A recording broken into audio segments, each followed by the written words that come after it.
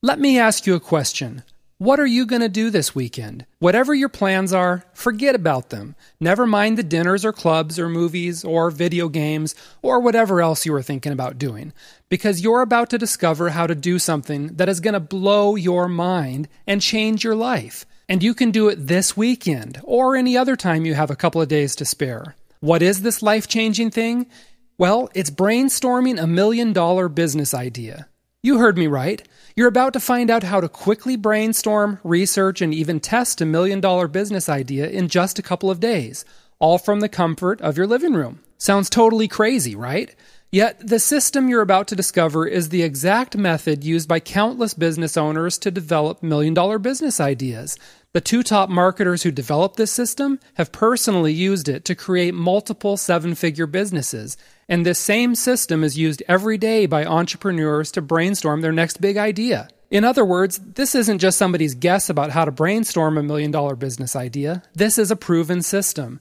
And now for the first time ever, you can use it to brainstorm the business idea that might just make you rich and change your life. Maybe you'll be the next big success story of someone who brainstormed a tiny idea one weekend that goes on to become a wildly profitable business. I'm talking about success stories like Google, YouTube, eBay, Whole Foods, Dell Computers, and countless other million and even billion-dollar businesses that started from one simple idea hatched in someone's living room, dorm room, or even their garage. Listen, if someone without any special qualifications or background can hatch $1 billion business idea in their living room, then you can certainly brainstorm some amazing business ideas that could be worth millions to you, and this course is going to show you how to do it. Just think about it for a second. I bet you can already picture your name in print as countless media outlets and bloggers talk about your little idea that exploded into a profitable business. Maybe you can picture yourself sitting in an office that just screams wealth and power, the executive leather chair, the rich mahogany desk, and the computer setup that would make the folks at Google headquarters blush. And you can just imagine yourself finally living the life you always knew you would. The house, the cars, the vacations. Maybe right now all of that seems a bit out of reach, but let me tell you something. You're just $1 million business idea away from getting everything you've always wanted, and you're just 48 hours away from coming up with that idea. That's right, we're going to do this together, and you can start today. Introducing $1 Million Brainstorm, the first video training program of its kind to show you the secrets of quickly brainstorming, researching, and testing $1 million business ideas. It doesn't matter if you have no idea where to start. It doesn't matter if you've never been much of a brainstormer. It doesn't even matter if you have zero experience running a business, because this program is designed to unlock your creativity and help you uncover the $1 million ideas that are hidden all around you. People who come up with $1 million ideas aren't doing it based on luck, and they don't possess some superhuman power, extraordinary talent, or genius IQ either. These are just everyday people who are like you, with one tiny exception. These successful people know the secrets for brainstorming and researching $1 million ideas. But the good news is, after you watch this course, you too will know the same secrets and be able to do the same thing. So let me tell you what all's inside this exciting video training program. First off, you'll discover how to tap into the profitable ideas that lay hidden all around you. Once you know where to look, you won't be able to stop the flow of great ideas. You'll get the crucial strategy for telling the difference between an average idea and $1 million idea that will change your life. This is huge because so many people don't know the difference and they gamble everything on something that just isn't going to work. You'll get the 7 surefire ways to find out exactly what your market wants to buy. This is like dropping yourself directly into a river full of money. Plus, you'll even discover a surprisingly quick and dirty way to find out if people will really buy your product or service without you spending a single dime or a single minute creating the product. And you know what? It's easy.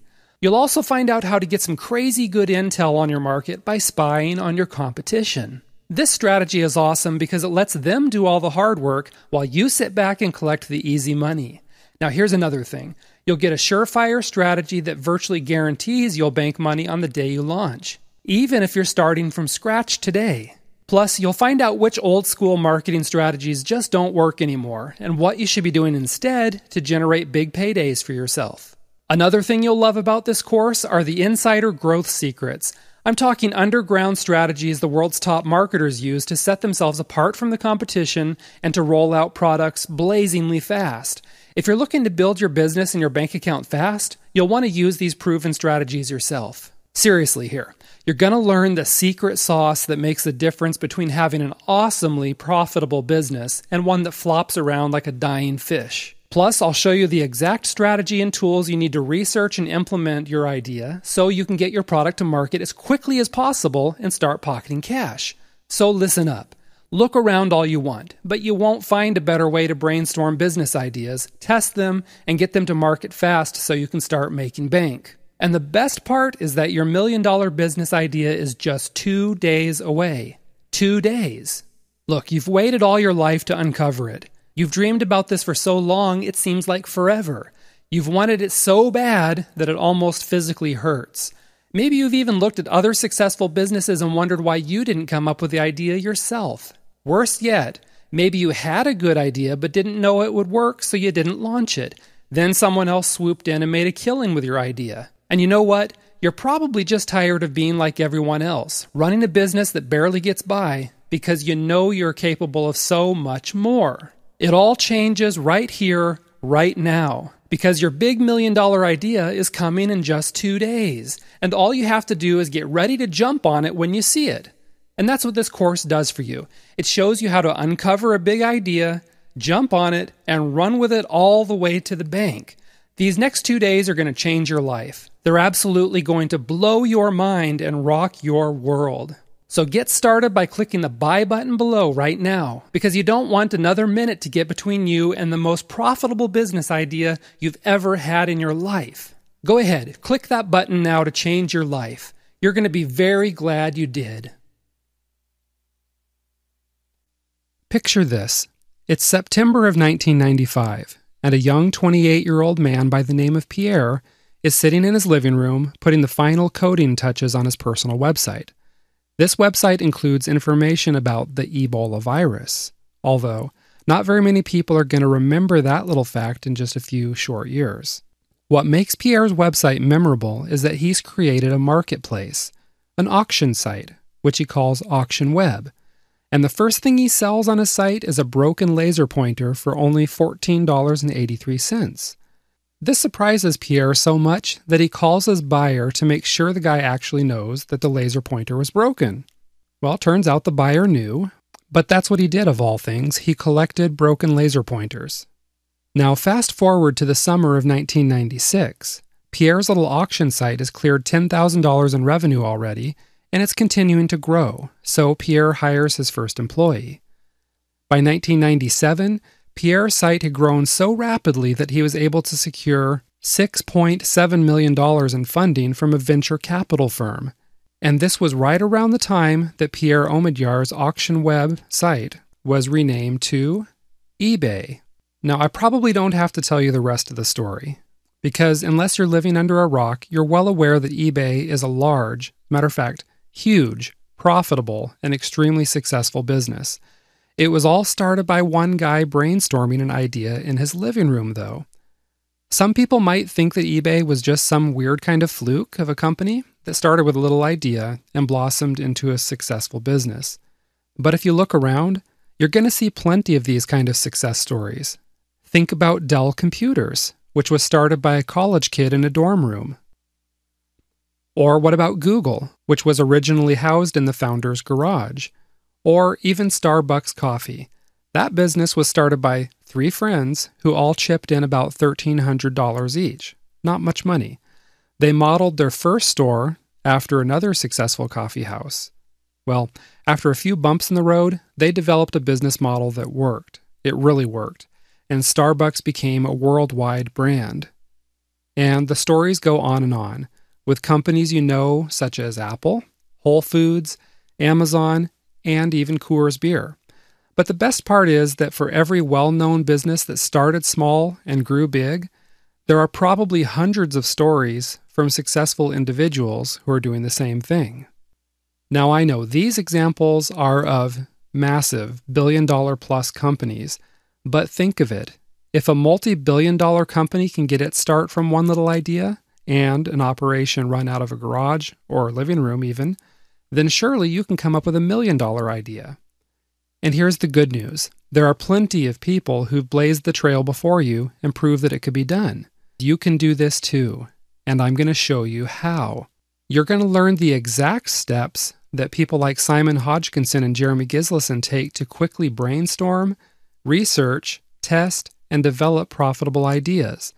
And if you just devote the next 2 days to working on what you discover inside this course, you could walk away with your very own $1 million idea. Maybe you already have an idea. If you do, that's fantastic. You'll find out how to refine it, test it, and develop it into a true 7-figure idea.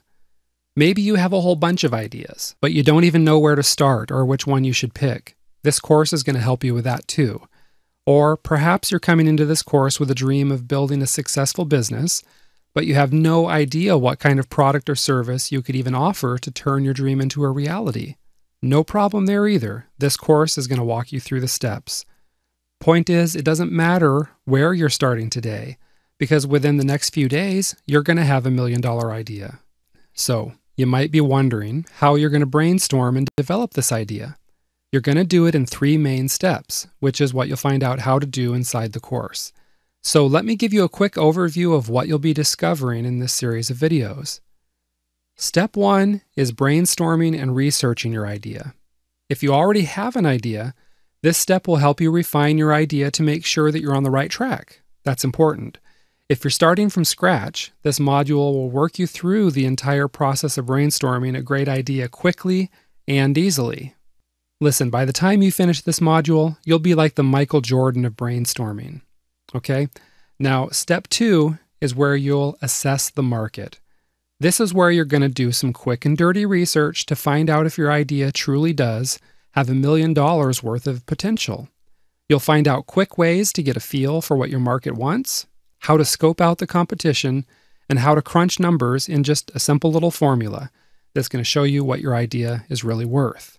Have you ever played poker and drew a royal flush? Remember the adrenaline rush you got? Remember how excited you were?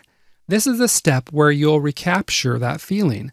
Because the moment you realize your idea is worth a lot of money, it's going to be the moment you feel like you've hit the jackpot. Now, once you've confirmed that your idea has at least $1 million worth of potential, then you'll move on to the last step. Step 3 is where you'll test your idea.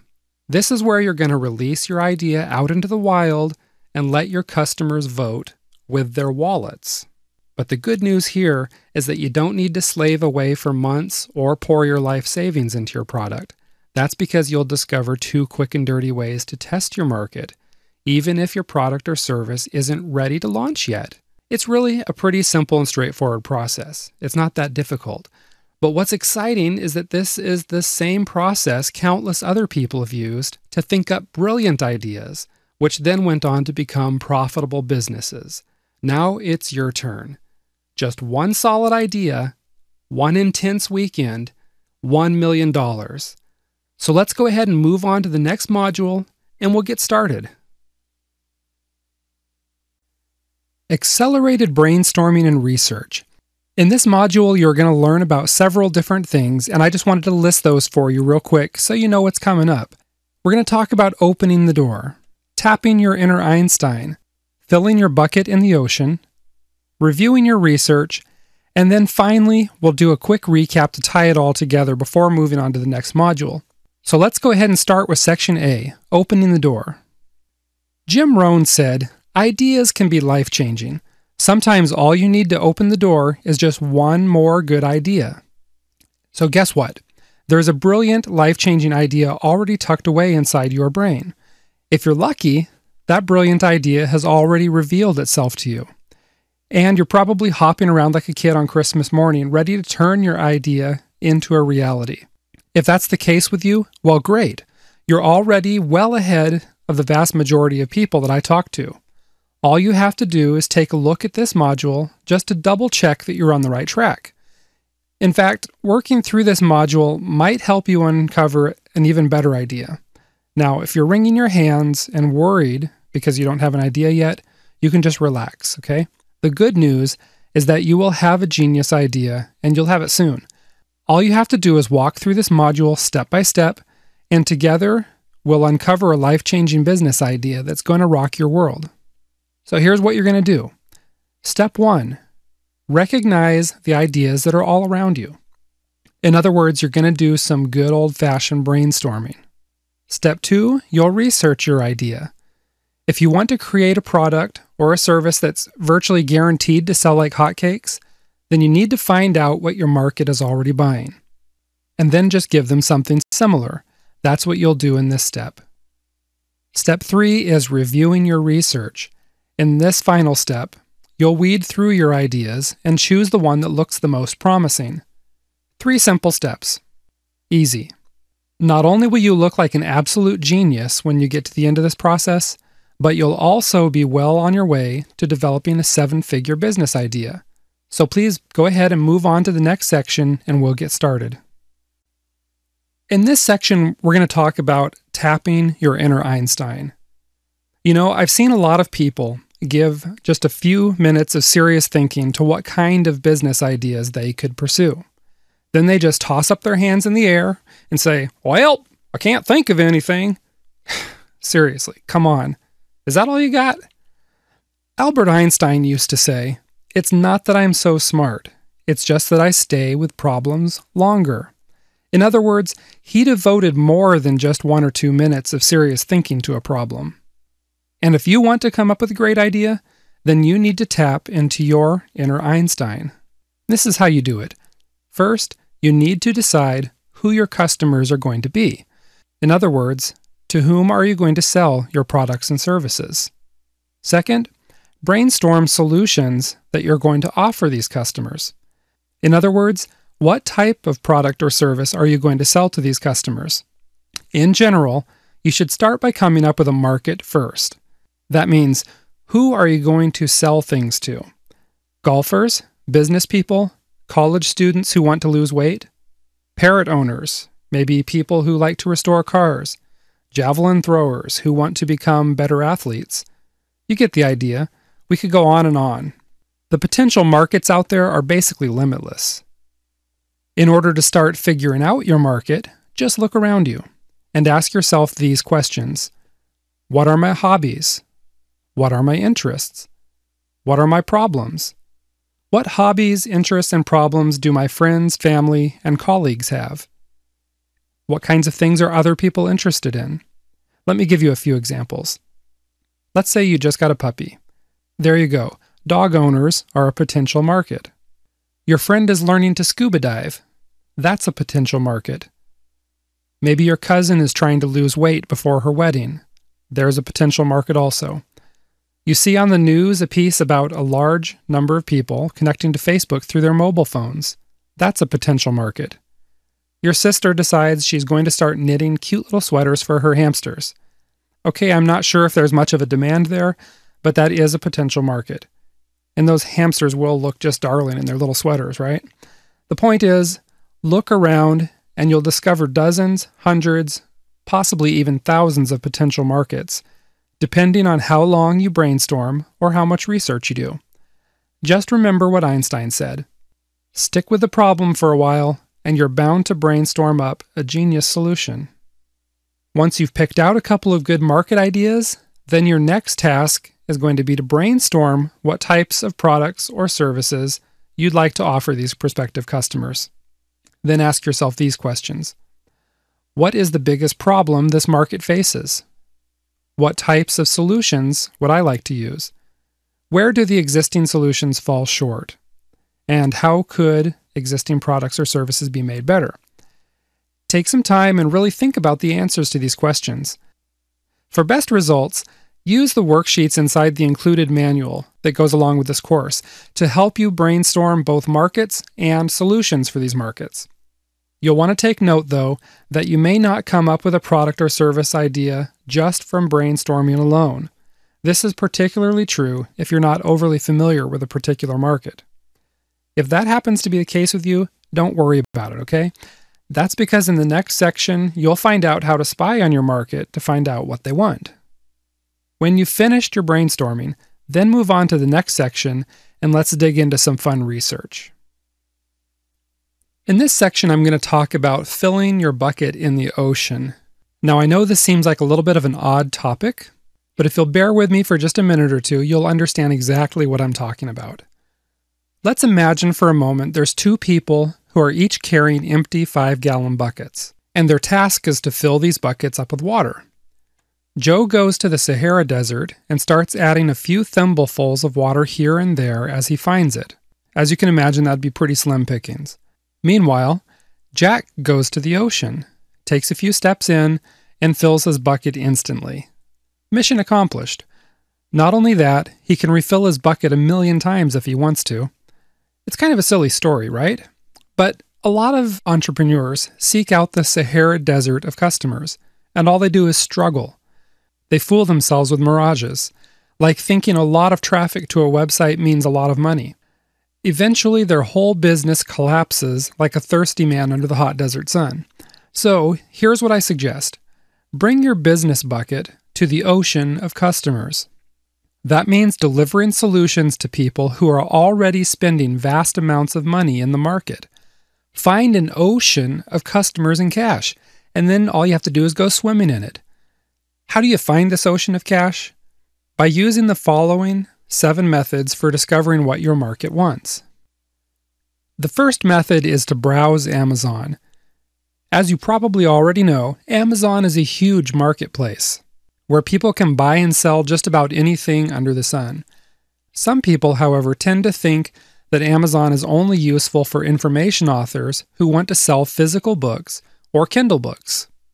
But Amazon is one of the biggest marketplaces online, and thus it has a wealth of data and information and opportunity. Amazon carries a huge variety of products across a staggering number of niches. I mean, people are selling everything from iPod cases to concealed toilets to inflatable dinosaurs and drinking games to hiking shoes to dog treats to baby toys and Star Wars t-shirts. Lawn games, water skis, protein powder, and diamond rings. You get the idea, right? The selection is absolutely enormous. If a product exists, there's a good chance it's already on Amazon. And because Amazon ranks their best-selling products and lets customers review them, you can get a ton of information off this site. So here's what you need to do. And I'm going to go ahead and go over to my browser real quick and show you what Amazon has to offer. What you need to do is, in the search bar on Amazon, go ahead and insert a few broad keywords that are related to your target market. If you already know exactly what kind of product you want to research, then just enter in the appropriate search, something like organic pest spray, as an example. Otherwise, you can use a broad search, like dog training, or organic gardening, or javelins. So let me give you an example. If you enter a really broad search term like organic gardening, you're going to find things like organic gardening books, gardening videos, gardening tools like trowels and hoes, vegetable seeds, soil additives, slug control powder. You can just browse page after page. You just scroll down, hit next page. And these first few pages of results, there's mostly books there. But as you go on, which I did a little bit earlier, I found things like work socks and hemp gardening gloves, tree fertilizer spikes, hydroponics starting kits, fungicide, organic gardening hats of all things, kelp fertilizer. Okay, and the list just goes on and on. There's all kinds of things that you can find under that broad search term. Ideally, what you want to do is go ahead and narrow down your search by department. That's because choosing a department allows you to sort your search according to popularity. So, for example, we'll go over here on the left and choose patio, lawn, and garden. And it's going to show you all the seeds, tools, fungicides, insecticides, and similar products. You're looking for two things. You're looking for best-selling products and also the customer's thoughts about these products. And all you need to do once you're in a department is sort by relevance, new and popular. Okay, that shows you some of the most popular items in that segment. And you can get an idea of how many of each of these items are selling by looking at their review ratings here. Each product has a 1 out of 5 star rating, and next to it there's a number. For instance, this flea trap, 1,249. That's not 1,249 sales, that's 1,249 reviews. And it's pretty well established that the amount of people who actually take the time to leave reviews is minuscule compared to the amount of sales. This says 1,249 reviews. The amount of sales could actually be 10 times, 50 times, even 100 times more than that. And obviously, you're looking for best-selling products because you want to know what your market is already spending their money on. As we've done, you choose your category to search in, then Amazon lets you sort those searches according to popularity like we've done here. Ideally, you should be looking for evidence that there is a buying market. If you see several of the same types of products competing in a niche, that's a good sign there's plenty of buyers. Let's take a classic example. Search for something like weight loss on Amazon. Let's take a peek at that. Well, there's not much in weight loss in patio, lawn, and gardening, so we'll scroll back to all departments for that. Okay, here's the results.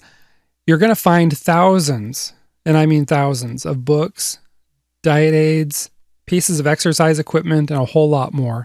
That would be your sign that it's an enormous market. The second method for filling your bucket in the ocean is just finding out what eBayers are buying. eBay is another place where you can buy and sell really just about anything.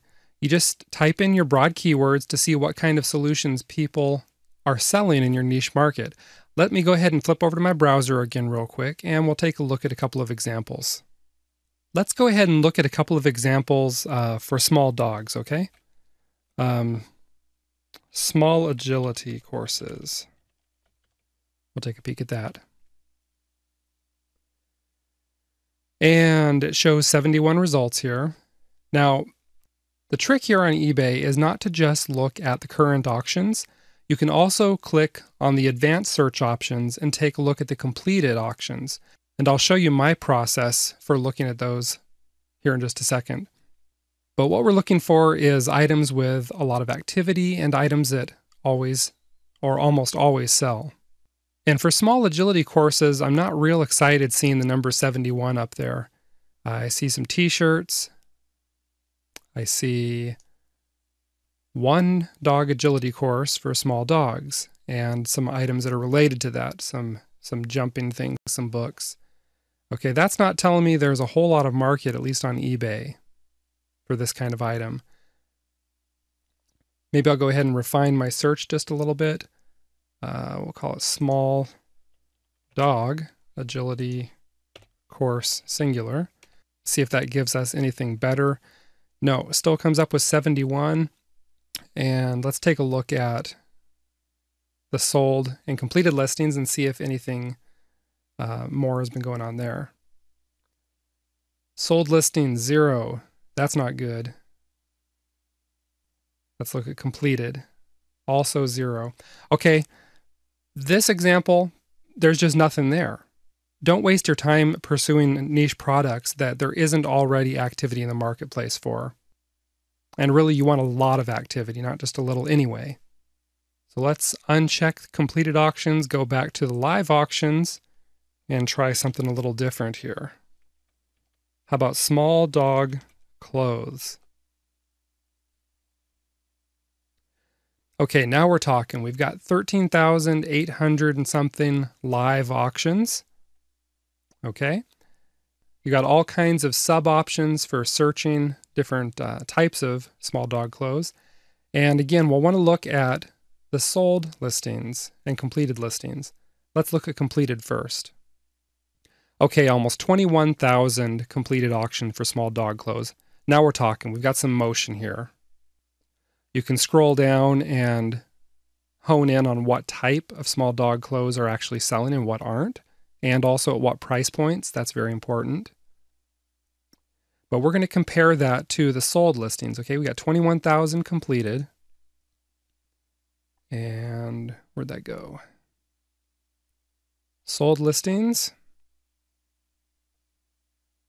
All right, almost 10,000 out of 21,000 have sold. So about 50%.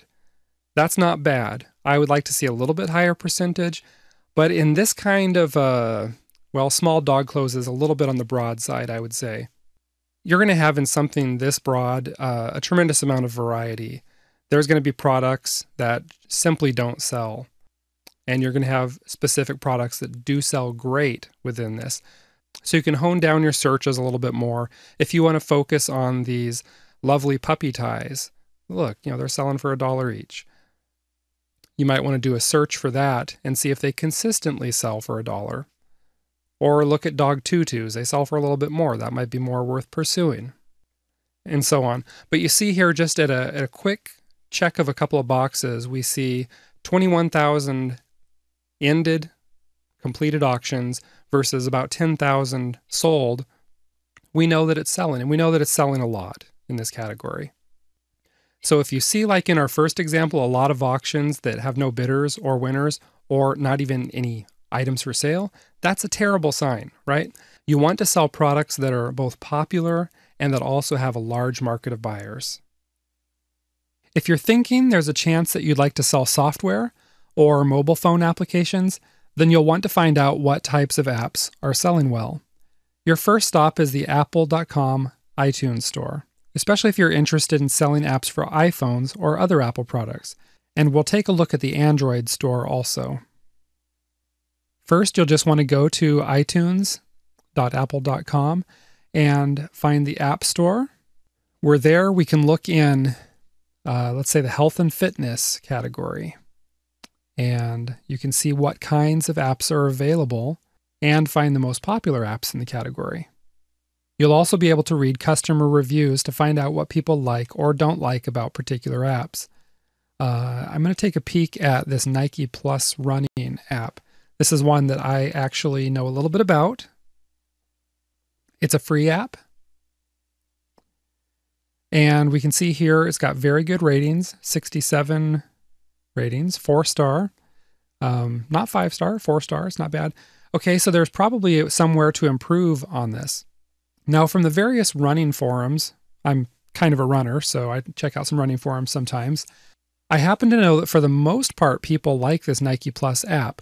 The one thing that's mentioned often about it is it doesn't allow you to export your data to other systems. So it kind of holds your data hostage. Now, one way that a person might be able to improve on the Nike Plus app would be to come up with something with similar functionality that also allows you to export data. So that kind of hits all the positives. And that would be one that could be a contender as a competitor to the Nike app. Now remember, there's not just one running app out there. There's dozens of them.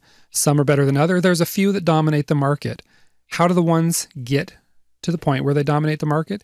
They make a great product. They listen to feedback. They find out what people want, and then they build it. And that's exactly what you'll do with your $1 million idea. All right, the next stop is the Android store. Android has a pretty big slice of the pie, so you don't want to just ignore Android. Most app developers are developing for the iPhone and also for Android. Okay, so you just go to play.google.com and you can look in the App Store section and browse, let's see, the top charts. Shows us the top free apps, the top paid apps, top grossing, and several other categories to get an idea of what's really at the top of the market. Again, you can drill down into this and find apps that are not at the top because they don't have such a large market, but they may have a real niche market. And there may be a ton of opportunity in the smaller niche markets for apps to improve upon what's already there. You may even find a market that's being grossly underserved with apps, or maybe not even being served at all. And if you haven't discovered this already, take note that Amazon.com also has an app store. You just click on the Shop by Department drop-down, and there's the App Store for Android. Take a look at the apps. And again, find your apps, look for popular apps, and read the reviews. And of course, you can also just run a Google search for a term like best apps. There you'll discover blogs and other websites where various users have reviewed, rated, and ranked what they consider the best apps. If you find something that looks promising, you can do further research in the app stores to find out if the product is indeed popular. Method number 4, discover what people are asking about. Think about the last time you had a problem. Maybe you had a leaky chimney in your house, or maybe you had stretch marks on your belly. Maybe you just didn't know what to serve at an upcoming dinner party. What did you do? I'm going to guess that you probably asked someone, right? It could have been someone online, or maybe you asked a friend, but you probably didn't bust a brain cell trying to figure it out all by yourself. And you're not alone. When people have a problem, they often ask questions about how to solve that problem. And if you're interested in creating an information product, like a book, then you'll want to know what people keep asking about in your respective niche. There's a lot of places you can find these answers, but 2 great ones are Quora.com and JustAnswer.com. LinkedIn Answers also used to be a good place for research, but they no longer support that feature of the site. You've probably also heard a lot about Yahoo Answers. The problem with Yahoo is that you have to spend a lot of time weeding through the juvenile Beavis and Butthead type questions. It's much better to go to Quora or Just Answer, both of which have a much more professional atmosphere. Again, all you have to do is enter in your broad niche keywords, like dog training as an example, and you'll find out what people want to know. Look for a pattern of the same types of questions popping up over and over again, as that's a sign that it's a common problem. But take note, just because someone asks about a solution doesn't mean they're going to buy it. So use this research to help confirm your other findings, but never use this method all by itself. Another nifty way to find out what people want is to find out what sorts of queries they're typing into search engines. You can do this by using any number of keyword tools, from free tools like the Google Keyword Tool to more sophisticated tools like MarketSamurai.com. I'll just bounce over to my browser again real quick here and show you the Google Keyword Planner. Okay, so in your AdWords account, you just got to sign up for that. It's free. You can find the Keyword Planner, and you'll be under the tab Tools and Analysis. And we're just going to do a search for new keyword and ad group types. Okay, once again, just enter your broad keywords into the tool and let the tool show you what people want. Be sure to enter in multiple similar terms. For example, entering both lose weight and weight loss into separate queries will give you a better picture of the overall market. We'll click ideas there, it'll bring it all up. And you can see here that it shows a whole bunch of related terms with the number of average monthly searches, the level of competition, and a whole lot more data. And that's all highly useful. But another great thing about using this keyword planner is that you can also look for keywords that suggest the searcher is a buyer. For example, a result like buy poodle house training book gives you a great indication of what the buyer wants. When you're searching for these keywords, try to think like a buyer. Okay? How would you search when you are ready to buy something? Remember, not every keyword is a buying keyword, but some will definitely lead you in the direction of what people are searching for when they're ready to buy and spend their money. Those are the keywords that can be pure gold. Still another way to get a feel for what your market wants is by lurking on the top forums in the niche. Finding these forums is pretty simple. You just run a Google query for your broad topic alongside the word forum or even discussion forum. For example, on the screen, I've got your keyword, which in this case would be sleep disorders, plus the word forum or discussion forum.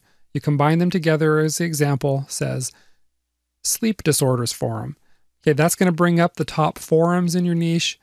Check it out see what people are asking for, and see what people are talking about on there.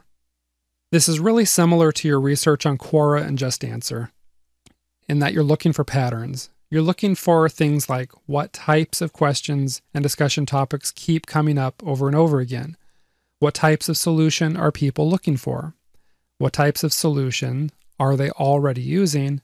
And of course, how would they improve these solutions? Once again, let me caution you that you shouldn't use this method in isolation. Instead, use it to confirm your other findings. The seventh and final method for finding out what your market wants is, wait for it. That's right. You just ask them. Now, it's true that what people say they want and what they actually buy can be two different things. However, you can certainly survey your market in order to confirm your research. You can ask them about what types of solutions they're seeking, what solutions they're already using, what they like and don't like about those solutions, and what they would like to see in a product or service. If you don't have your own blog or another website, then you can use instant.ly to gain access to 12 million plus consumers that are sorted by age, gender, and other demographics. This service has good social networking integration, and its most basic services are free at this point. Once you've completed both your brainstorming and research, then you'll want to take a few minutes to review your research. That's what you'll find out how to do in Section D, and I'll see you there in just a minute. Section D, Reviewing Your Research. Now, before I go any further, I want to remind you of something important. There's a manual that accompanies this course, which includes worksheets to help you with the previous brainstorming and researching steps. Please take some time to complete the worksheets, as these tools will help you complete this process more quickly and easily. Some people complete these steps and only have a couple viable options, but most people end up with more ideas than they could pursue in a lifetime. In the next module, you'll find out how to assess these different ideas in order to determine which ones seem to be the most viable for you. However, if you're starting out with quite a few ideas, then you may want to whittle down your list a little bit to save time later. To do that, ask yourself these 3 questions about the ideas on your list. Which ideas seem to have the most profit potential at a glance? These are the ideas that seem to have a large, eager market and plenty of products and services being offered to the larger market. Okay, which ideas personally excite and interest you? Which ideas leap out to you as good possibilities? While you're primarily looking at these ideas in terms of profit potential, it's obviously helpful if you personally like the idea. I mean, you're going to be joined at the hip to this idea for a while. We might even say you're going to be married to this idea. You wouldn't get married to someone who looked hideous and then you couldn't stand to be in the same room with for more than 5 minutes, would you? Of course not. Likewise, you don't want to get married to an idea that has your stomach turning and reaching for a sick bag, so choose wisely. Now rank your ideas from best to worst based on your answers to those questions. When you start assessing the viability of your idea in the next module, you can start with the best idea on your list and work your way down until you find your $1 million business idea. Let's recap where we are in the next section, and then you can move on to the next module. All right, here we are at Section E, the recap of our module. Over the last several minutes, you've learned how to recognize the great ideas that are all around you, how to research those ideas, and how to review those ideas to create a short list. So whether you came to this course with a burning idea, or you didn't even have a clue where to start, at this point you should now have at least one, if not several, viable ideas. It's getting kind of exciting, isn't it? If you like what you've uncovered so far, then you're really going to enjoy the next module, and that's because you're going to find out if your idea really is a 7-figure idea. So, stretch a little bit, take a deep breath, and then jump right into the next module. Here we're going to talk about verifying your $1 million idea quickly and easily. And you do that by putting your idea under the microscope. You've got an idea, right? And if you're anything like me, this idea feels like it's just coursing through your veins. It's hopping you up with adrenaline, and I bet it's going to cause a few blissfully sleepless nights as you lay awake because your idea excites you so much. But before you unleash this idea into the wild, you need to scrutinize it a bit more. And as author Elizabeth Peters said, I have learned that particularly clever ideas do not always stand up under close scrutiny. In other words, maybe it's time to slap your idea on a glass slide and put it under the microscope. At this point, you can probably just imagine a bunch of MBA grads sitting at a table, wearing those silly pocket protectors, doing an old-fashioned SWOT analysis. There's nothing wrong with that. It works for them, right? But for you, speed is key. We want to develop your idea and release it into the wild as soon as possible. And that's not going to happen if you take the time to write up 100 pages of analysis. There is no need for you to spend months analyzing and researching. Okay, you just don't have to do all that. Because with the internet, you have everything you need right at your fingertips, just with a few clicks. You can do some quick and dirty analysis in just a couple of hours, and that means you can develop your idea in a quick weekend, and I'm not kidding about that. You see, you're not just looking for clever ideas. If you want clever, you could just look at how people get their 15 minutes of fame on YouTube, and usually it has a cat involved. You don't need much more than that. But that's not exactly what you want. What you're looking for are ideas that are potentially million-dollar ideas. And in order for an idea to turn into a 7-figure sum, you need to find out if there are a group of proven customers who are willing to exchange their cash for your goods or services. There's a variety of ways to do this rather quickly. These include researching with keyword tools, tapping into Google's tools, using Facebook's tools, checking out the competition, and determining the value of your prospective customer pool. So, make use of your excitement and let's do the research. We'll see you in the next section. Are you ready? It's time to stalk the search engines. Back in the last module, you used a keyword tool like the Google Keyword Planner or Market Samurai to find out what types of products and services people in your market were looking for. Now it's time to return to the keyword tool to find out how many times people in your market are searching for your specific solution.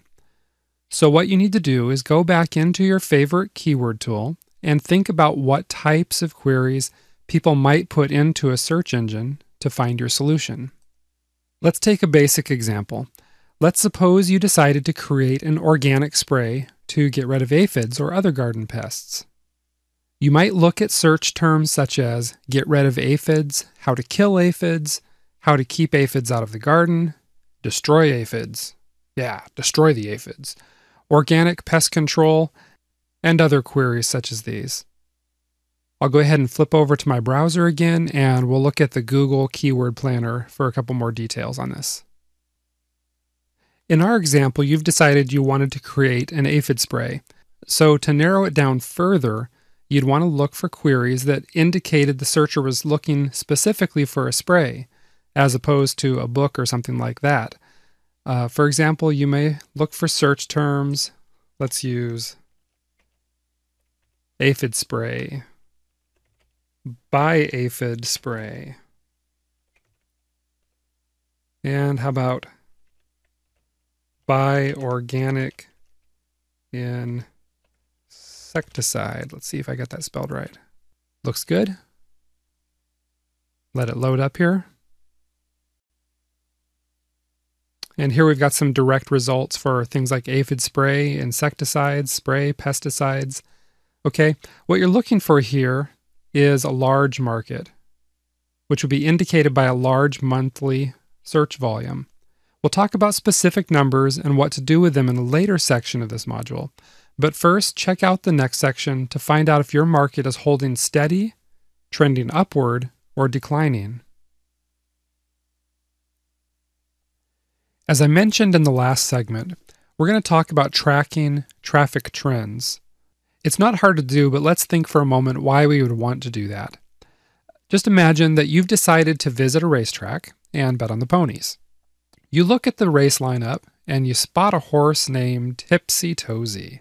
Since you've imbibed a few pre-race beers and are feeling a little tipsy yourself, you figure it's gotta be a sign, right? So you drop your life savings on Tipsy Toesy. I'm gonna say that'll never happen, right? You'd never drop your life savings on a horse, at least not without thoroughly doing your research to make sure this horse is on a winning trend. Likewise, you shouldn't jump on your big idea until you've confirmed it's trending upward also. That's why you'll want to take a look at Google's traffic trend tool. And you'll find this tool at google.com/trends. Google used to offer two tools, Google Trends and Google Insights. However, these tools have now been combined under one umbrella, which is called Google Trends. And that's what we're looking at on my browser here. As the name suggests, this tool shows you how specific search queries have been trending over the past 9 years. What you're looking for is an indication that queries are stable or that they're going up. There's a lot of fun ways to look at data here, but you can use the Insights part of the tool to explore in depth, and it'll show you regional interest on your search term as well as related search terms.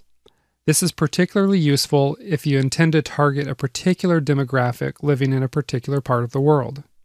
And just to show you what I mean real quick, let's use our example of aphid spray. See what it pulls up here. This shows data from 2007 until the present. And we can see something really quick here.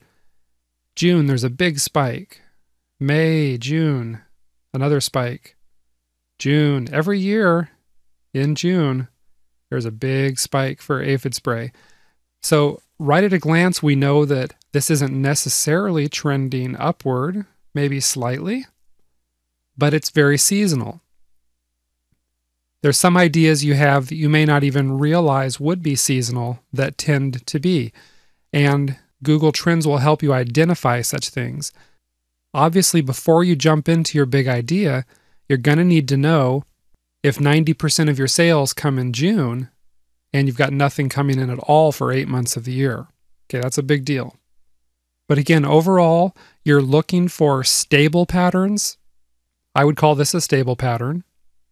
Or you're looking for upward trending patterns. If you want an example of what a declining trend would look like, just think about typewriters or video rental stores. There are entire industries that decline over time or even have become completely obsolete as technology takes them over. You want to be on the front end of something when it's growing, not on the back end when all the money's been made and it's drying up on the vine. Okay, lots of great info here. So meet me in the next section where you'll discover another powerful way to take a peek inside your market. As I'm sure you already know, Facebook has an absolutely enormous amount of data on their users. But did you know you can swipe Facebook's data? That's what we're going to talk about here. Facebook lets you have a look at some of their data in two ways. First, through their advertising platform, and secondly, through their graph search function. The problem with the graph search is that it doesn't give you exact numbers. Instead, if you perform a search, it just tells you if your search created over 1,000 results. That can be helpful. That will show you if your target market is way too narrow. However, it won't show you if you have a big enough target market to support $1 million business. So let's go ahead and take a peek at their advertising platform. And first things first, you've got to be logged in order to view this information. So you'll need to have a Facebook account. You probably already do. If you don't, go ahead and sign up. And then you just go to facebook.com/ads. And that'll bring you to a page that looks something like this. Okay? What you want to do is go ahead and click on create an ad. I'm actually not going to create an ad. I'm just getting in here to look at their data. It's going to ask you what kind of results do you want for your ads. And I'm going to say clicks to website. And we'll use good old example.com. If you are actually creating an ad right now, you can go ahead and load images in here. the type of text you want it to say, but we're going to go down to audience to do a little spying on Facebook's data. This advertising platform is powerful because it shows you the reach you'd have if you'd placed an ad on Facebook. With this audience tool, you'll be able to get an estimate of the Facebook audience who is interested in your topic. For example, if you're interested in targeting just women who like cats, then your potential audience is over 12 million people. Okay? If you wanted to target men and women who are interested in golf, and we'll take cats out of there, you've got a potential audience of over 16 million people. Okay, these are both huge. Now we know golf is an absolutely enormous market. Just according to Facebook, over 54 million people have expressed interest in pages that are related to golf. And the 16 million number comes from how many of those people might actually see your ad of the 54 million. So numbers like that are just way too big to work with. So you would want to go ahead and narrow it down. We can use something like golf carts. Okay, now that makes a much more manageable number. You know, we're over 1,000, so we've got a decent sized market here. Potential reach, 8,400 people. Now we're talking. And at this point, you can go ahead and drill down and more narrowly focus your target market based on location, age, gender, male, female, their broader interests, such as golf carts, or you can even choose like golf carts and, let's say, lizards for fun. Okay, a surprising amount of people have expressed interest in lizards. I didn't expect that. Okay, all this means is that you can get a really clear idea of just how big your target market is on Facebook. Spend some time playing around with the various parameters that you can use to narrow your audience. Okay, so far we've been looking at the market, but in order to get a clearer picture of this market, we also need to take a peek at your competitors. That's what you're going to find out how to do in the next section. So take a little breather. I'll see you there in a minute. Let's talk about spying on the competition. Okay, it's time to do your best James Bond spy impression. Now, trust me when I say you'll appreciate that I'm not going to try to do a James Bond impression here. Grab a martini, shaken, not stirred. Grab your spy goggles and let's take a peek at what your competitors are doing. What you're looking for are gaps in the market, poorly positioned products, or other competitors whom you can dominate.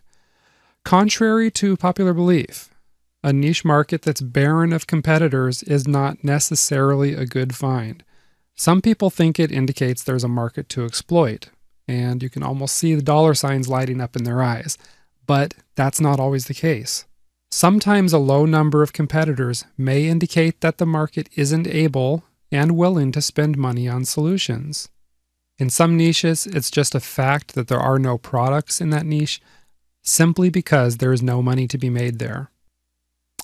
In other words, don't be afraid if you see a lot of competition in a particular market. Consider it a good sign, because that tells you that a market is big enough to support a lot of products and competitors. And if you can find a gap in part of the market, meaning an underserved part of the market, or if you just position yourself well to attract a subset of the overall market, then you can carve off yourself a nice slice of the market. So what does a market gap look like? Here are a couple of examples. Example number 1. There are several really popular competing apps available for the iPhone, but you don't see a similar strong competitor app being built for the Android.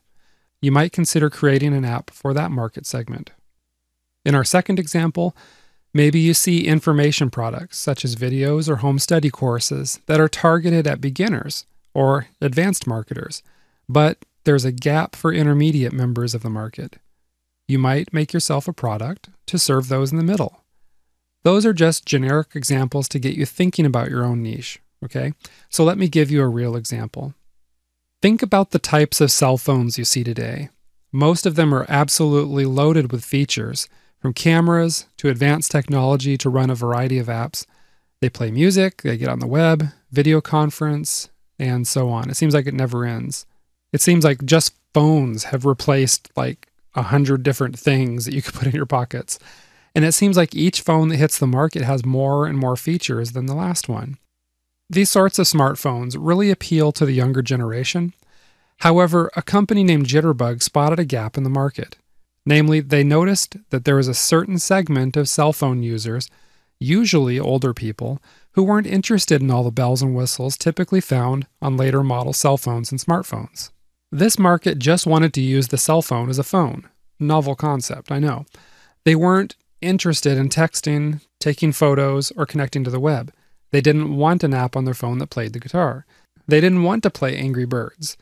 And they'd rather cover themselves in honey and lie on a fire anthill than have an app that, well, we'll just say passed gas. Simply put, this market segment just wanted a plain old phone. So, Jitterbug filled that gap by creating a big-buttoned, easy-to-use phone. Simple. In the United States, you can see their advertisements on TV and in magazines which appeal to older people. The point is, Jitterbug looked at the huge market of cell phone users and carved off a healthy niche for themselves by targeting older users and those who simply weren't interested in smartphones. That's what you call finding a gap in the market and filling it. Now, the good news is that you can do the same thing. You'll need to spend a little bit of time researching your market, though. Here are 3 quick and easy steps you can take. Step 1, search Google. The idea here is to enter your main keywords into Google and then take note of the first 2 pages of competitors. You're not looking at these competitors necessarily in terms of search engine optimization. Rather, you're looking at their business model overall, and you'll want to ask yourself a couple of questions about your prospective competitors. Ask how have they positioned themselves and their products in the market? And also, what segments of the market are they serving? And are there any gaps? Step 2 is checking out competing products. You won't uncover every popular product or business on the first page or 2 of Google. That's why you should take a trip back to Amazon and search their marketplace for competing products. Again, ask yourself how these products are positioned and if there are any gaps in the market. This information is going to come in really handy and save you some time when you enroll in the second course of this series, which is all about branding. Step 3 is to browse Crunchbase.com. Crunchbase gives you statistics and history on some of the bigger businesses in your market. You can see what products or services a company is selling. You can discover the company's financial history. You can get an idea even of how much traffic the site gets. There's also a lot more available there. The information on Crunchbase will help you determine who the biggest competitors are in your market. It gives you an idea of how profitable a particular market is. And it also gives you insight into a specific company. If you really want to replicate success, then study your competition using this tool and the steps mentioned above. Okay? Over the last few sections, you've been gathering a lot of information with regards to your competitors and the niche markets they're serving. Now in the next section, we're going to pull all your research and data together to find out if you truly have a 7-figure business idea. See you there in just a minute. Earlier I mentioned the traditional way of starting a business, which includes tedious research and analysis such as the SWOT analysis. And as I mentioned, there's nothing really wrong with this sort of analysis, except that it just takes way too long. What we want to do is spend a few hours at the computer, crunch a few numbers, and make a quick decision about whether you have a 7-figure business idea or not. So set aside the idea of spending weeks analyzing the market potential. Instead, just grab a calculator and let's figure it out right now. I know, you were hoping this course wouldn't require math, right? Well, the good news is that you don't have to do anything hard, like figure out when 2 trains will meet if one leaves New York City with a tailwind and the other leaves Los Angeles with a hefty load of sumo wrestlers. We'll leave that for somebody else. So no worries. Instead, we'll crunch numbers in 3 easy steps. And these are: step 1, you estimate the prospect pool. Step 2, you estimate the value of this market as a whole. Step 3, you estimate how much this market is worth to you. So let's look at each of these steps a little more closely. What you're going to do for this step is take some of the data that you uncovered in the preceding sections. For example, take a look at just the Facebook data and what sort of audience Facebook estimates for your market. You can certainly look at the data from multiple sources, such as looking at the data from both Facebook and your keyword research. However, if you do this, the key is to look at them separately. In other words, don't combine them. If you combine them, you're not going to have accurate numbers. And the reason why is if someone is on Facebook showing an interest in your topic, that same person is probably also searching Google for keywords related to that interest. The problem is here, you have no idea how much overlap there really is. Let me give you an example. If you see a reach of 200,000 people on Facebook who are interested in knitting sweaters for hamsters, and your main keyword is searched 200,000 times in Google, that doesn't mean you have a prospective market of 400,000. That's because you don't know how much overlap there is between the two sets of data. There could be zero overlap between the two data sets, but there more likely is a lot of overlap. It could even be that the same 200,000 people are searching on both platforms, and we just don't have any way of knowing which is the case. So again, look at just one set of data at a time, such as Facebook's estimated reach.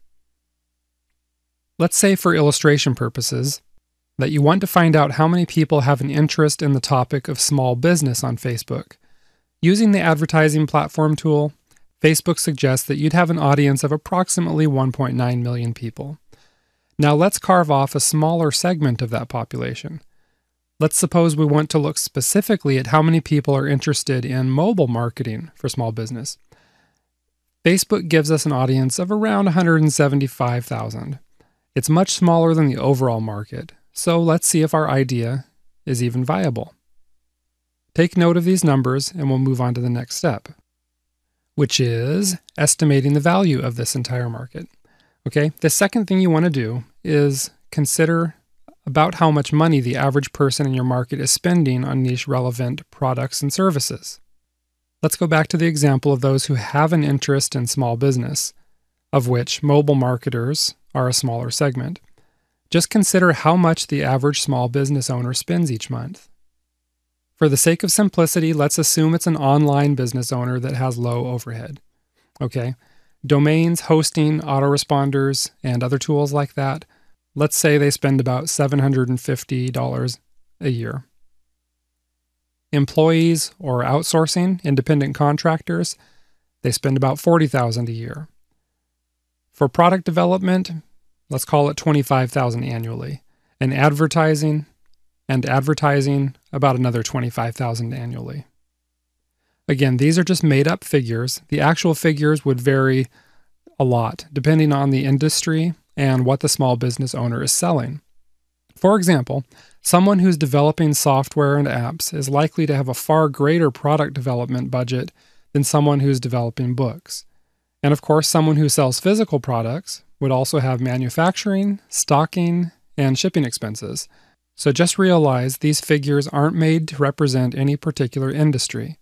Now, with that disclaimer out of the way, what we can see is that the average hypothetical small business owner spends over $90,000 annually. That's a good sign. Whether you're looking at the overall market, which includes the 1.9 million people interested in small business, or the smaller segment, which is those that we segmented off that are interested in mobile marketing, you can see that this is indeed a large and valuable market. So the next question is, what is this market worth to you? And that's what we're going to determine next. At last, the moment we've all been waiting for, we're going to find out now if you have $1 million idea. Depending on how big the numbers were in the last step, you probably already know whether your idea has potential. But let's get a little more specific, all right? What you need to do next is estimate how much you'll charge for your product or service. One good way to estimate this is by looking at what your prospective customers are charging for similar products and services. Depending on what you plan on selling, you might see a wide range. For the purposes of this exercise, just choose a price that's at the low to middle end of this price range. And why would we want to choose the low to mid range? That's because if you can prove to yourself that your idea is viable at the low end of the price range, anything above that's just going to be gravy. So let's suppose for now that you decide you want to sell products or services to mobile marketers for $50. Your next step is to go back to the data from step 1, which is, remember, your estimated audience size, and multiply this by your estimated price in order to obtain a value for how much this market is worth to you. Since we're getting more specific, we're going to look at just the mobile marketers on Facebook, which was an audience of 174,960 people. So let's do the calculations here. 174,960 people interested in mobile marketing times a $50 product equals $8,748,000. That's right. This is an $8.8 million idea. Now, there are a couple of points you've got to keep in mind.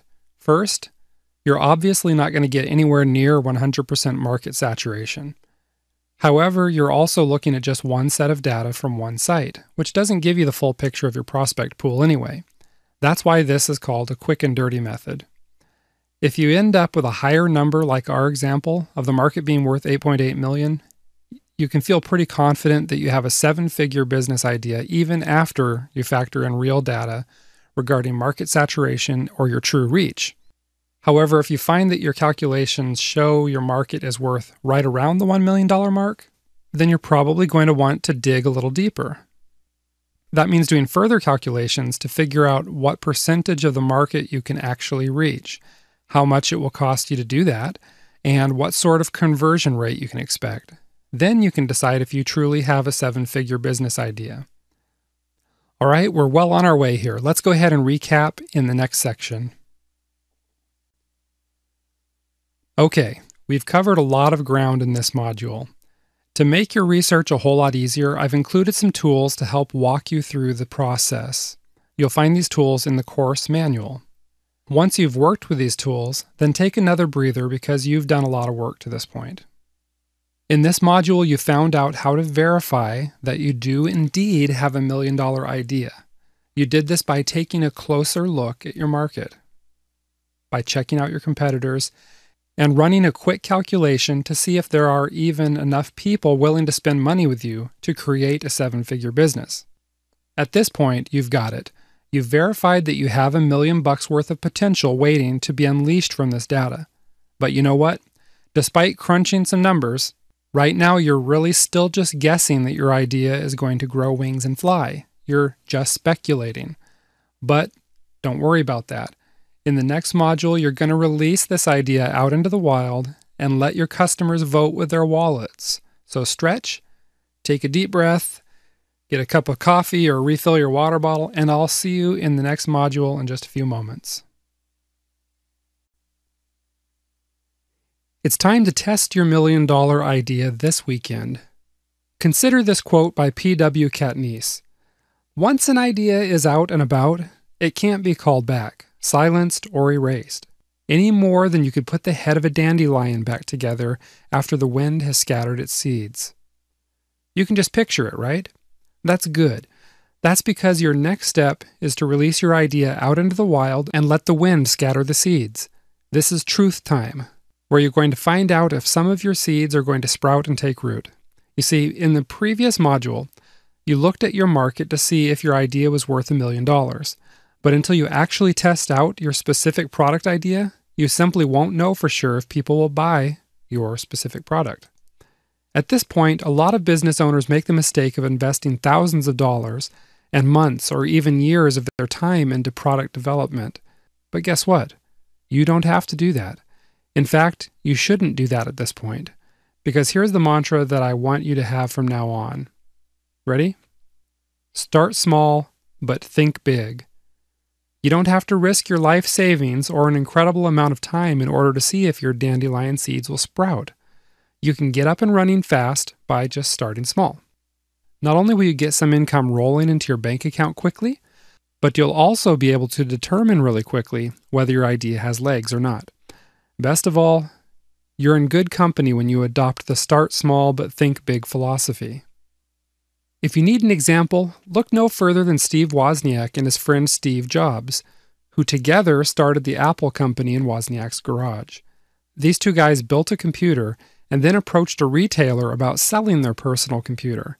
The retailer ordered 50 units. Wozniak and Jobs were broke at the time, so they had to order the computer parts on credit in order to fulfill their first order. They started small with just one order, but Wozniak and Jobs thought big, which is why Apple dominates the market the way it does today. Or we can take another example of two entrepreneurs, Simon Hodgkinson and Jeremy Gislason. These two business partners brainstormed an idea one weekend that started off as a special offer for their existing customers. Okay?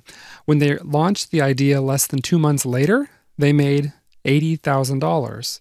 Within 2 years, their brainchild, called the Marketing Main Event, had generated $3 million in sales and hundreds of thousands of dollars in ancillary sales. So how did Simon and Jeremy turn a simple brainstorm into a $3 million business in less than 2 years? They did it by starting small and thinking big. And now that's what I'm going to encourage you to do also, by taking small, calculated bets.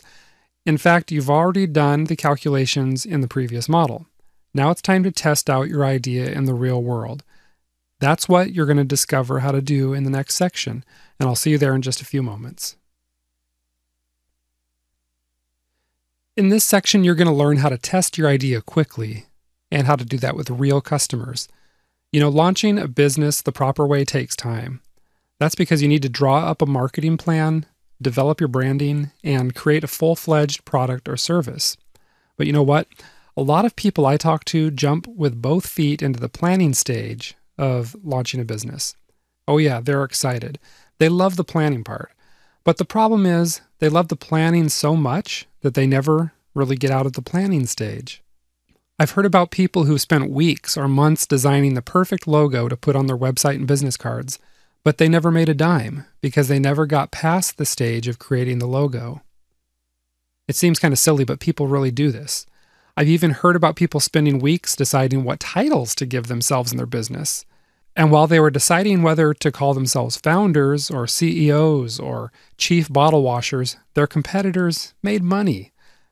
The folks had nice titles for their nameplates and business cards, but they didn't ever manage to develop a product. My point is, I don't want you to slave over the details at this point. Instead, let's test your idea and let's scatter those dandelion seeds. Now, you've got two choices. The first option is to choose to test the market before your product is ready to go, or the second option is you can test a light or stripped down version of your product. What you decide to do depends on what you're selling and what sort of resources you have available. Option 2, where you test a light version of your product, takes more time and resources, but it does tend to be a more accurate test. Option 1 is a quick and dirty way to get a pretty good estimate of the interest in your product, though. Let's look at each of these more closely. We're going to start with option number 1, testing the market before the product is ready. That's right, you don't even have to have anything to sell in order to test your market. However, the key to making this strategy work is that your prospects need to think that they're actually going to buy something. Getting people to click a buy button is a lot better measure of interest as opposed to merely surveying people. Remember what we said earlier, that people may say they intend to buy something, but often they really won't. Getting them to click that buy button is a good way to test what they're really going to do. However, getting people to click a buy button isn't a 100% accurate measure of interest. That's because business owners who track their statistics know that not everyone who clicks the buy button actually ends up buying the product. Still, even if 100% of those who click a buy button don't necessarily buy, it's still a quick and dirty way to get a good estimate of interest in your product. So what you need to do is, first, create a sales letter. Second, run a quick advertising campaign. And third, track your results. Let me explain each of these steps in a little bit more detail here. The first step, creating a sales letter. Here you're going to create a sales letter as if the product was already complete. One bonus of creating this letter is that it really gets you thinking of what all benefits and features you'd like your product or service to offer your customers. And this is going to help you create a better product. Now, the key to this step is that you need to create a professional sales letter. If you don't know anything about writing good sales copy, then go to elance.com or another freelancing site and hire a professional copywriter to create the letter for you. The reason you want to do this is because you don't want your test to be skewed negatively simply because you have bad sales copy. You can have a great concept for a product, but if the sales copy doesn't do its job, then you'll get left thinking that no one wants the product. Picture this. Imagine if several years ago, I told you I had a new whiz-bang gadget that you're going to love. Okay? You ask me what the gadget will do for you. I tell you that it'll take photos, but I also tell you that the photos won't be as great as your current camera, nor will you be able to store as many photos as on your camera. You'd probably laugh in my face and walk away, and I'd deserve it, because that sure is a lousy way to try to sell a cell phone with a built-in camera. Now, hopefully, if you wrote a sales letter, you wouldn't do such a dismal job of selling your product. But the truth is, if you don't already know how to write good copy, it's better to hire a professional. They know how to really sell your product so that you don't end up with a bad sales page that skews your results. So, set aside the money needed to hire a copywriter so that your test is more accurate. Everything about the letter should look like a regular sales page. This includes having a buy button at the bottom of the page. The difference is that when your prospects click on the buy button, they're not taken to an order form. Instead, they see a page which tells them that the product isn't quite ready yet. Now, here's the fun part. The page should actually be a squeeze page. That means that your prospects will get an opportunity to join your mailing list. That way, when you actually do launch your product, you've got a list of eager prospects who are already excited about buying your product or service. Your next step is to get real prospects in front of this sales page, and quickly. This usually means you'll need to use some form of paid advertising, such as pay-per-click marketing. I'll share with you now some of the best methods, okay? Be sure to check the workbook to get the links for the various ad programs also. The first method is to use Google AdWords. This is a good all-around testing platform. However, since people don't go to the Google search engine just for commercial purposes, you might see lower conversion rates here. The second would be purchasing Facebook ads. This is a good place to test if you're looking to get a sense of the coolness factor, quote unquote, of your product. Another is to buy Amazon ads. Because Amazon is such a big marketplace, this is a good one for testing a wide variety of physical products, digital products, or even services. It works particularly well for gotta-have-it-now widgets. Okay?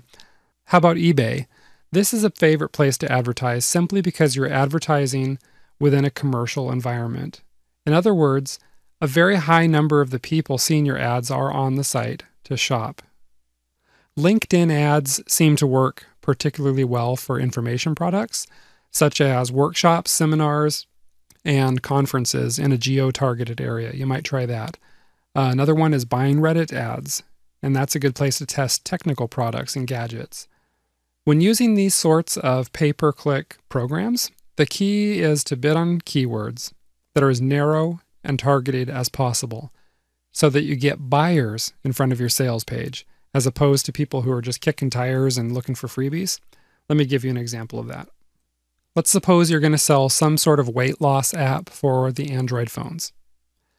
The cool thing about this particular example is that both Google AdWords and Facebook ads now allow you to promote your apps directly to the relevant device owners. So, for example, if you're selling the weight loss app to Android phone users, then only those with Android phones will see your ad on Google AdWords. Pretty nice, huh? Even better, though, you can link your ad directly to the Google Play Store so people can buy and download your app in just a couple quick clicks. Now, while all of this is really slick, you still need to make sure you target your ads using good keywords. A keyword like Android app is way too broad because you don't know what kind of app the person wants. A keyword like free weight loss app is no good either because that's a query from a freebie seeker, not a buyer. A good example of a keyword is something like weight loss Android app, which specifies both weight loss and that it's for Android. If you mention something in your ad about the app being affordable, then you also are taking it an extra level in weeding out the freebie seekers. One additional note, you might want to make it clear in your ad that your product is a paid product. This helps you further target your promotion so that you're attracting buyers rather than the freebie seekers. And here are 4 example phrases which signals to your prospects that you're selling something. Free shipping, discounted price, best price, PayPal accepted. Those all put the thought in the mind that you're charging for your product rather than giving something away. Once you've set up your advertising campaign, then you need to track your results. One way to do this is by using a tool like Google Analytics. You'll count each click of the buy button as a potential sale. You'll get further confirmation of interest from the smaller percentage of people who choose to opt into your mailing list.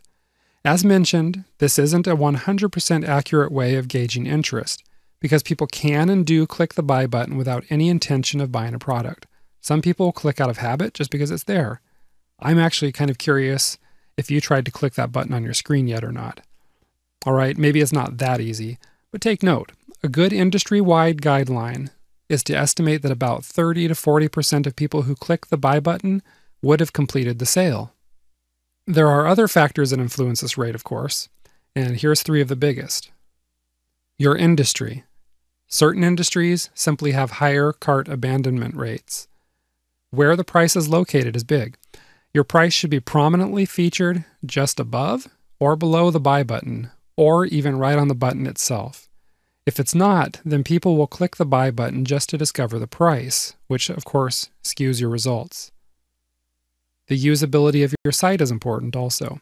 The bottom line here is that if your buy button or link isn't clearly labeled as a buy button, some people may click it, even though they have no intention to purchase anything at all. If you keep these guidelines in mind, you can get a pretty good estimate of interest. However, if you want to use a slightly more accurate measurement, then test the market with a light version of your product. As I mentioned earlier, developing the full version of your product can not only be expensive, but labor-intensive as well. But you don't need to develop a full version of your product in order to see if you've hit on a good idea. Instead, you can just release a light or stripped-down version. Let me give you a couple of examples. The first example is, you plan to develop a complex piece of software. You can create a light version with fewer features.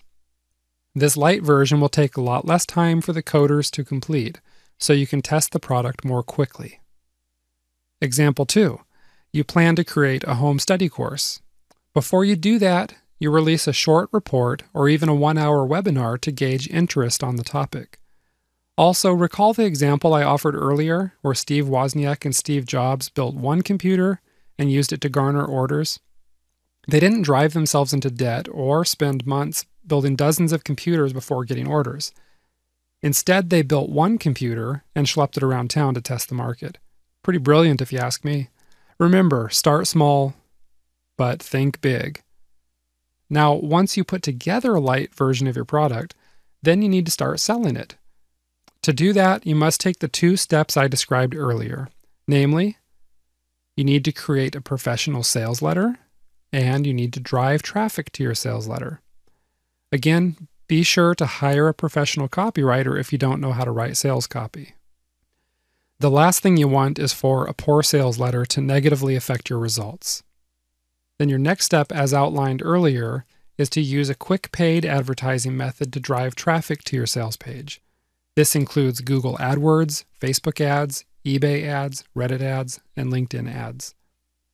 One of the reasons you'll want to do your test as quickly as possible is because once you've confirmed interest in your product, then you'll want to develop the full product as soon as possible. That's because your competitors are likely to get wind of the product you're testing. If they see that you have a winner, they might try to replicate your success by putting out a similar product. The point is, you want to be the first to market with your fully developed product. So don't start testing your light version unless you're ready to develop your full version immediately after your test. We'll talk more about getting your product developed in the next module. For now, let's wrap things up with this module in the next section. See you there. All right, let's go ahead and review what you've learned in this module. You had a choice of testing your market with just a sales letter or by testing it with a light version of your product. If you're not sure which one is right for you, use the worksheet in the course manual to quickly make that decision. There are two things that I want you to take away from this particular module. First, take action. Of course, starting a business takes a fair amount of planning, but the more doing you can accomplish alongside the planning, the faster you'll launch your business idea. And the sooner you unleash your idea into the wild, the sooner you'll find out if it's going to sink or swim. Since you've done your research, you're taking a calculated bet when you start testing your idea in the real world. That means you stand a very good chance of having your idea sprout and take root. What you're doing is walking a fine line, kind of like walking a tightrope over the Grand Canyon, really. On the one hand, you need to do some research in order to help ensure you're pursuing a good idea, but on the other hand, you can't plan yourself into inaction. You can't sit around researching, analyzing, and working on just trivial details to the point where your idea never sees the light of day. You've got to be bold. You've got to take action. That's the first point. The second point I want you to remember is to start small, but think big. Just because you're taking action doesn't mean you need to complete every single step of your business launch before you unleash your idea on the world. Skip some of the steps in the interest of speeding your idea to the market. Once you see that the market is interested in your product, then you can go back and complete the necessary steps and put the whole plan together. For example, you don't need to have your business cards before you launch. You don't need to have a fully developed website with all the bells and whistles, when all you really need is a simple sales page. As we've covered, you don't even need a fully developed product. Just get started, take action, and unleash your idea on the world. Soon you'll confirm that you do indeed have a great idea. Once you do that, then you can start developing your idea more fully, okay? That's what you'll find out how to do in the next module. In this module, we're going to talk about taking action as soon as possible. And we're going to look at the 4 following topics: making room for new ideas, capturing customer contacts, producing products lickety-split, and building a bulletproof brand. If you have a good idea, use it so that you will not only accomplish something, but so that you can make room for new ones to flow into you. That's a quote from author and philosopher Dang-Ming Dao. Yes, this quote applies to you right now, and it's true on 2 levels. First off, now that you've seen that your idea is viable, you need to do something with it. It won't do anyone any good if it never leaves your head or never leaves the planning stage. Think of it like this. You've planted the seed, but if the seed is going to sprout, you need to take action by watering it. Just like a seed, your ideas won't sprout or bear fruit if you don't nurture them. The second way that Ming Dao's quote is true is that once you start taking action on ideas, you suddenly get a lot more ideas. It's like fear melts away and gates open so that new ideas can flow freely into you. Maybe you started this course with one good idea. Maybe you didn't even have that much when you clicked play on the first video. But once you start taking action, you'll have an abundance of ideas flowing into you at all hours of the day and night. You just wait and see, okay? For right now, you need to focus on developing your business idea. And that includes doing these 3 things. Number 1, you need to start building your mailing list. That way, once the product is ready, you have a list of warm leads to whom you can sell your new product. Number 2, of course, you need to create the product. And this is where so many people get stuck. The good news is that you don't have to do it yourself if you're unable to or if you don't want to. Number 3, you need to start working on branding and positioning, both of which are going to make you stand out from your competitors. Over the next 3 sections, we'll look at each of these development steps in a little more detail. So I'll see you in the next section in just a moment. In this segment, we're going to talk about capturing customer contacts. As you learned a little earlier in this course, you don't even need to have a product ready in order to test the market. All you need is a sales letter. And as you learned before, this sales letter should direct to a squeeze page. That way you can start creating a list of prospective customers. However, that's not the only place where you should have a subscription form on your site. You should also create an easily accessible public squeeze page where you can start collecting leads from people who might be interested in purchasing your product or service. Imagine for a moment that you're standing in one of those glass booths about to do a money grab. In just a few seconds, a bunch of paper money is going to start floating around you in the booth, and your job is to catch as many bills as you can in the next minute or two. Suddenly, there's a rush of air, and there's money everywhere, right? You happen to notice that most of them are $20 bills, but there are also a few $100 bills floating around. So tell me, what are you going to do? Do you wait for the $100 bills to float by, or do you grab everything that comes your way? If you're smart, you'll grab everything that comes your way. And that means you'll end up with a nice wad that includes both 20s and probably some of the hundreds. The same applies here. Your customers are your $100 bills, but your prospects, who are people that may or may not buy, are our $20 bills.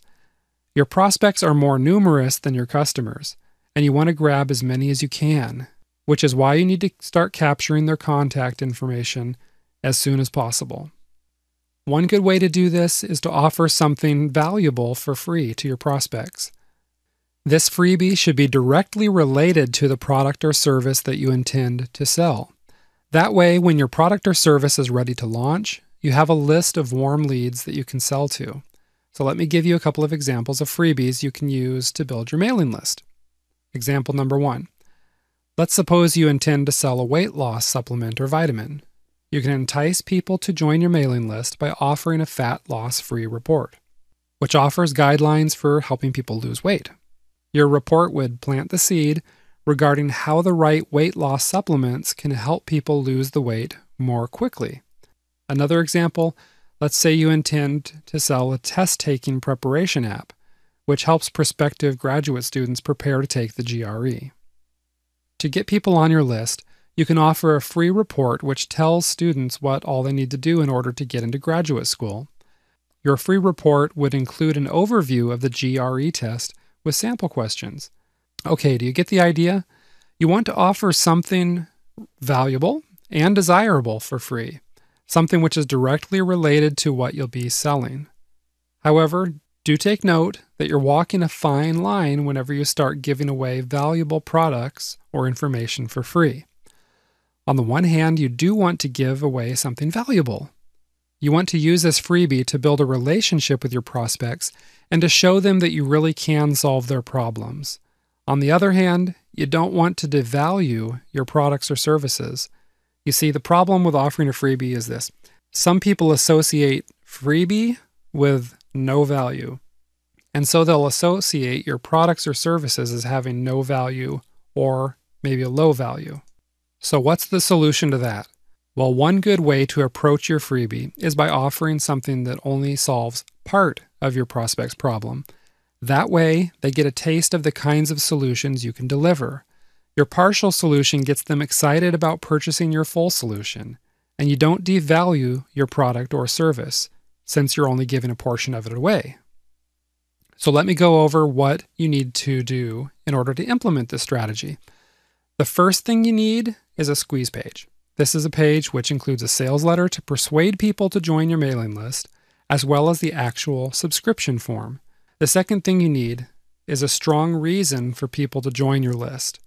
This is the freebie I was talking about earlier. You might offer a free report, software, app, tool, resource, webinar, audio recordings, video, multi-part e-courses, just about anything that's easy for you to deliver to your subscribers. The third piece of the puzzle you need is a mailing list manager. There are self-hosted solutions available. However, you may want to use a trusted third-party email service provider, such as getresponse.com, aweber.com, iContact.com, or any other reputable service. Take note that I've included a checklist in the course manual to help you implement this strategy. Okay, you don't have to remember this all in your head. Go check the checklist. This checklist will save you a lot of time as you work through this process, so be sure to print off a copy of it before you start building your mailing list. For now, let me just give you an overview of the process. What you'll do first is create your freebie. Then create your squeeze page, which promotes this freebie. And then advertise the link to your squeeze page. In other words, you need to drive traffic to this page and get as many prospective customers in front of your squeeze page as possible. Now, can I ask you something else? Imagine your best friend recommends that you go to see a movie that just came out. You probably trust your friend's recommendation. So what do? Chances are you're going to go see the movie. Now, what if a complete stranger grabbed your arm in the street and started going on and on about this movie? First thing you'd say is, whoa, whoa, whoa, back off, man. Then you'd get out of there fast. And I'm going to guess that you wouldn't even think twice about whether you should go see the movie that the crazy old man was ranting and raving about. Likewise, the key to making this entire email strategy work is that you need to build a relationship with your subscribers. In other words, you can't just get these folks on your list and then leave them hanging until your product is ready to launch. If you do that, they'll forget about you. Your list will grow cold. You'll be like a creepy man on the street, and they won't take you seriously. Now, fortunately, building a relationship with your subscribers is easy. All you need to do is upload emails into your autoresponder and then set them to go out at predetermined intervals, such as maybe once per week.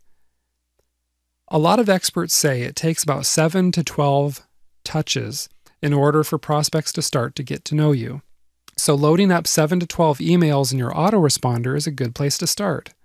You can have the first 3 or 4 messages go out every few days at first, and then you can settle into a once per week mailing. Now the next question. What should you be sending in these emails? Whatever you send, the key is that the content or promotions should be directly related to your upcoming product or service. Let me give you examples of the type of content you can send. You can send an email that lists one or more niche relevant tips. Or what about a how-to article? How about an email that whets your subscribers' appetite for your upcoming product or services, a teaser? How about an email that promotes related products or services? Or an email offering another related freebie? Or announcing a contest? You get the idea. The point is to offer valuable content so that your subscribers keep opening their emails from you. And the second point is to keep your name in front of your subscribers on a regular basis so that these subscribers grow to know, trust, and like you.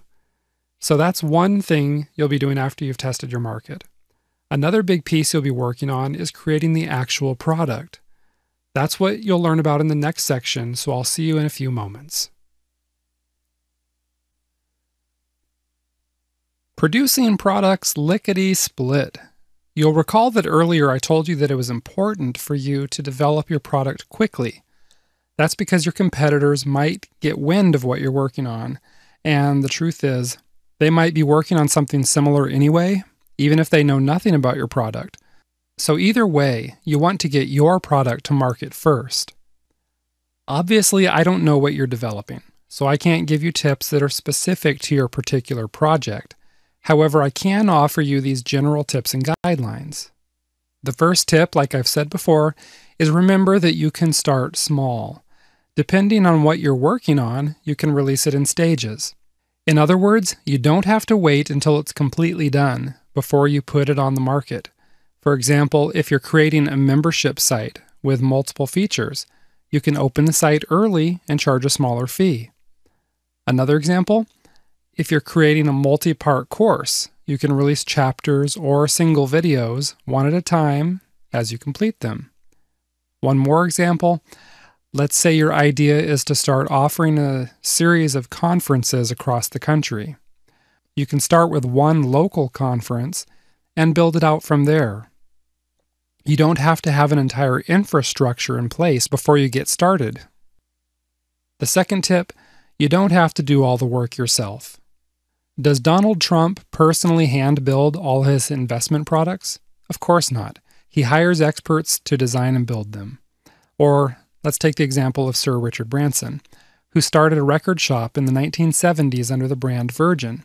Since then, Branson's company has grown up to become the Virgin Group, which now consists of more than 400 companies in the areas of travel and entertainment. Do you think Sir Branson is flying his own planes for Virgin Atlantic, writing all the books for Virgin Books, or mixing up the beverages for his Virgin Cola companies? Absolutely not. It's plain that that is impossible. He outsources because his time is better spent looking at the big picture. Likewise, whether you're creating a book, a software, a physical product, or even a service, you don't have to do the work yourself. You can hire professionals using sites like elance.com. If you're not skilled in the task, then these professionals will obviously do a better job than you can. And better yet, outsourcing the task leaves you free to focus on other parts of the project. The key here is to do your due diligence. That means you shouldn't go with the first provider that you find, nor should you shop around just based on price. Instead, look at the service provider's portfolio, their ratings, their reviews and history to determine if this is someone who not only puts out good work, but is also known for being professional and reliable. It doesn't matter if someone does good work if they don't deliver it to you, right? The third tip, work faster, smarter, and better. Chances are your project is going to take more than a couple of days to complete, and that means if you work smarter, faster, and better, then you'll save yourself a lot of time, money, and frustration. Now, while you're working on putting your product or service together, there's one other thing you need to take into consideration. That is, branding. That's what you'll learn about in the next section, so I'll see you there in a few moments. Branding. This section is about how to build a bulletproof brand. Imagine that you have two entrepreneurs who put out a similar product. These two entrepreneurs are equal in every way. Their products are equal. They advertise in the same places. They have the same great levels of customer service. Maybe they both enjoy initial success, but over time, one business owner's product sales continue to grow, while the other sees declining sales. Any guess at all what may have caused the difference? In a word, branding. You see, some business owners skip over the idea of branding their products or businesses. Generally, there are two reasons why people neglect branding. The first reason people neglect branding is because they favor short-term sales over long-term gains. Building a brand takes an investment of time and money. A lot of business owners use their resources for direct sales in the short term. However, a good branding strategy pays off dividends over the long term. Just think about your own shopping habits or your friends' shopping habits. You'll see it's true. If you're about to buy something like laundry detergent, with all else being equal, you're probably going to buy the brand you already know and trust. The second reason some people neglect branding is because they simply don't understand it. Many people think branding has to do with coming up with a slogan and a logo. But branding is so much more than that. Branding is about creating a feeling. For example, Rolex is built on a brand that's all about wealth, right? About power and sophistication. People will drop $20,000 on a watch just to have that feeling. Or look at something like baby products. Baby products are often branded based on feelings of love and security. Parents buy the brand that makes them feel like they're providing both extra love and security for their little baby. The point is, you're not creating this product as a short-term moneymaker. Are you? No. You don't want to just shove a few dollars in your pocket for a couple of months and then move on. Instead, you want to build something that lasts. You want to make an impression on your prospects and customers. You want to give your prospects and customers a reason to buy from you. That's what branding and positioning can do for you. So what I suggest you do first is go back into spy mode and look up your top competitors. Then ask yourself, what kind of feeling are they trying to convey to their customers? Then think about what type of feeling you'd like to convey to your customers. That is, How do you want them to feel when they're using your products or services?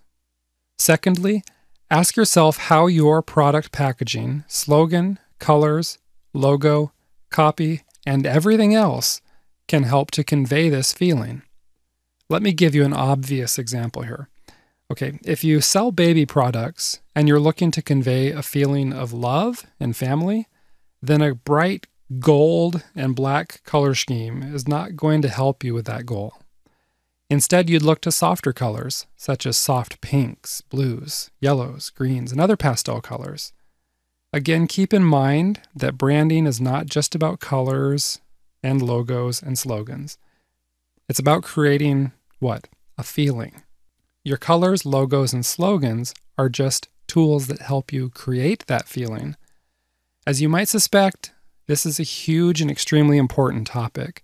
That's why we've created a complete video course that focuses entirely on this topic alone. Inside that course, you'll discover everything you need to know about building a brand that helps you crush the competition and virtually guarantees your long-term success. So what's the bottom line here? If you're building a business for the long term, then you can't afford to ignore branding. Now, let's go ahead and do a quick recap, and I'll see you in the next section. Let's tie it all together, and this won't take long. Getting an idea and testing it really gets the blood pumping and the adrenaline flowing, especially when you realize you're sitting on a 7-figure idea. Once you figure that out, though, then it's time to roll up your sleeves and get to work. And as you just learned in this module, you need to do 3 things. Number 1, you need to start collecting leads. Don't make the mistake of waiting until your product is complete before you start looking for prospects. Did you hear me? Find them now.